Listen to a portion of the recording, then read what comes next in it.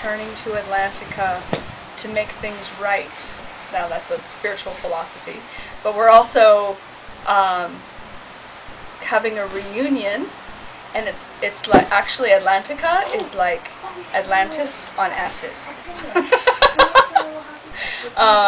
It has a little 60s theme running through it, so you'll be hearing a lot of 60s music, a lot of Beatles, absolutely. We're going to use a lot of balloons, and have balloons coming out of headdresses like sea anemones and helium, and balloons like bubbles floating around characters and things like that. We made the ducky with these vinyl feathers that were all handmade, with boning and foam because they scrunched up without the foam.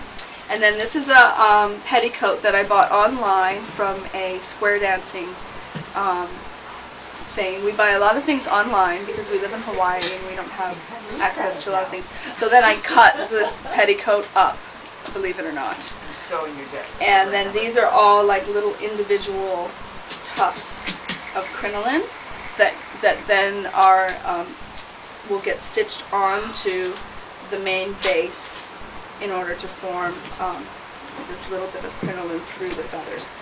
But we need about not quite twice as many more feathers, but several more feathers, and also some to come curl up the back here. And then she gets a vinyl bustier, so she doesn't have this on. This is just for your photograph.